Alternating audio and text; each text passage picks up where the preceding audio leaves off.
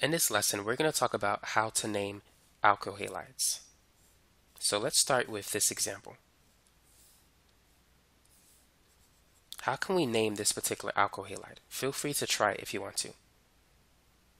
Well, the first thing we need to do is count the longest chain.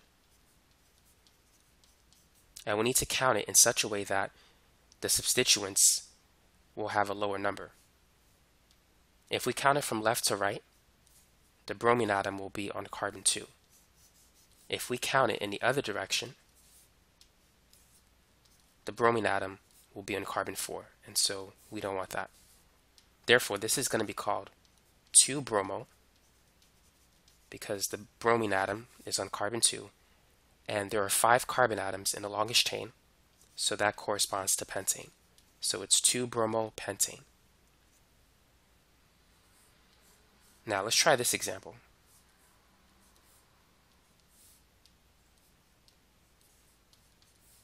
Go ahead and name the following alkyl halide. So we need to count it from left to right. And so we have a 6-carbon chain, which corresponds to hexane. We have a chlorine at carbon 2 and 3. So this is going to be 2, 3 dichlorohexane. We need to use the prefix di because we have 2 chlorine atoms, and we need to use a comma to separate the numbers and a hyphen to separate a number from a letter. So here's another one that you could try.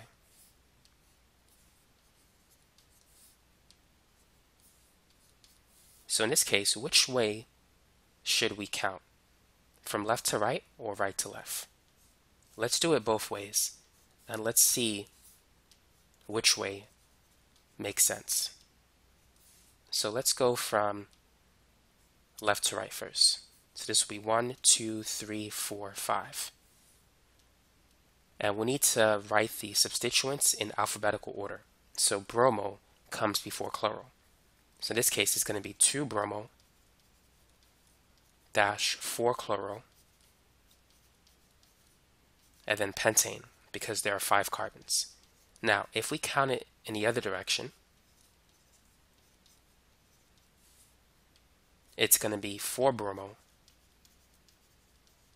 dash 2-chloro pentane. So which way is the correct way to name this? So in both cases, it's listed in alphabetical order. In such a situation, you want the first group to have the lower number. So you want to put the numbers in ascending order after you alphabetize the substituents. So this here is the best answer. So this was the right way to number it. Let's work on another example.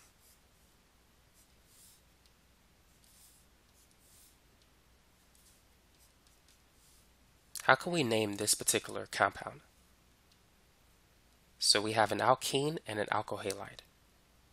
So which group should we give more priority to? The alkene or the alkyl halide?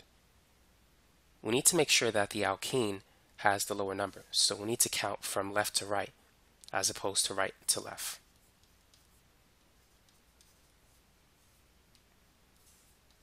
So we have a fluorine atom on carbon 5, and the alkene is between 1 and 2, and there's 6 carbons. So instead of saying hexane, it's going to be hexene, and the double bond is at carbon 1.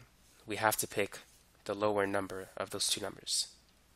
So to put it all together, it's going to be 5 fluoro dash 1 dash hexene. And so that's how we can name this particular compound. Now what about this one?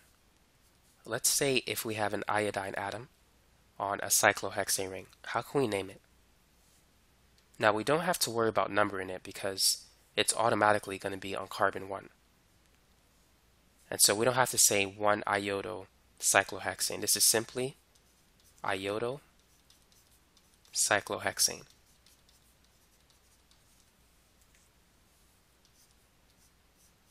Try this problem. So now that we have 2 substituents on this cyclopentane ring, since there's a total of 5 carbons, we do need to number the substituents. So which one should we make number 1? Bromine or methyl? Well, B comes before M, so we're going to have to alphabetize it. And so we want this one to have the lower number. So I'm going to make this number 1. Now, which direction should we count?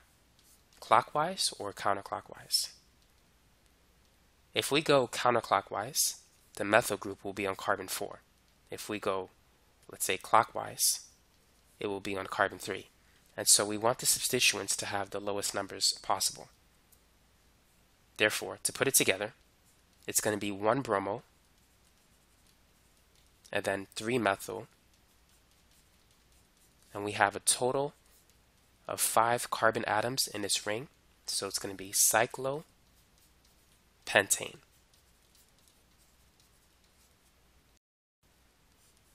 Now here's the next example. This time we're going to have 3 substituents as opposed to 2 or 1. Take a minute and work on this example. So we have a bromine, a chlorine, and a methyl. So how should we put it all together? Should we make the bromine atom carbon 1? Even though B comes before C and M, let's see what's going to happen. That means the chlorine atom will be on carbon 3 and the methyl will be on carbon 4. And so we're going to get the numbers 1, 3, 4. Now, if we make the chlorine atom number 1, we're going to have to go in this direction.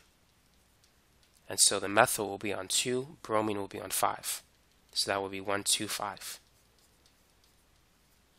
And if we go in this direction, it's going to be very bad because the methyl will be on 6. So we're not going to consider that. But let's say if we put the 1 on methyl and we count in a direction that's closer to the other substituents. This will be 1, 2, and 4. So 1, 2, and 4 is less than 1, 3, and 4 because 2 is less than 3. It's also less than 1, 2, 5 because 4 is less than 5. So this is the best way to count it because it gives us the lowest number for all the substituents. So we have a 4 bromo, a chlorine on 2, so that's a 2 chloro, and a methyl on 1.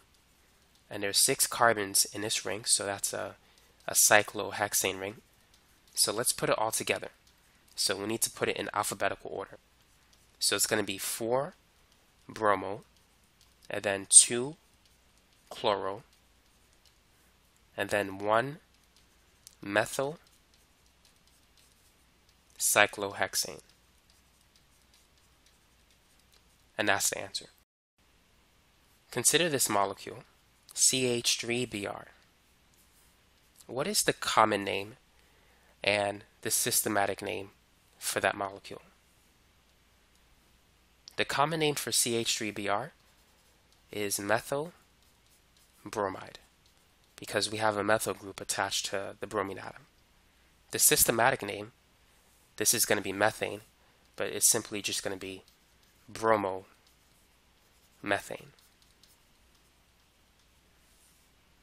And that should be one word. So let's look at another example.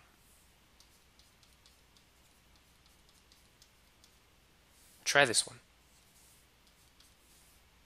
So the common name is going to be ethyl chloride.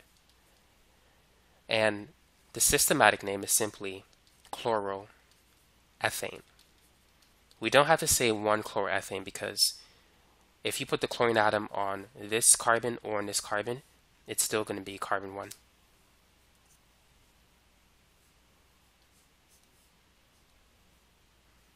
Now what about this example?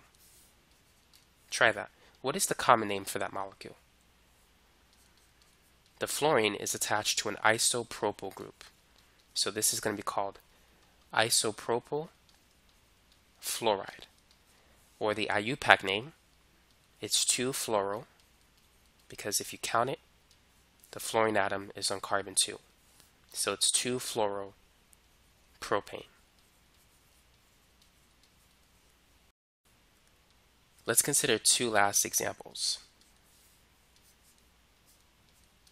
Try those two. So starting with the common name, this is called propyl iodide. And for the IUPAC name, we could see that the iodine atom is on carbon 1. So we could say it's 1-iodo-propane. Now for the example below it, the chlorine atom is attached to a tert-butyl group. So the common name is going to be tert-butyl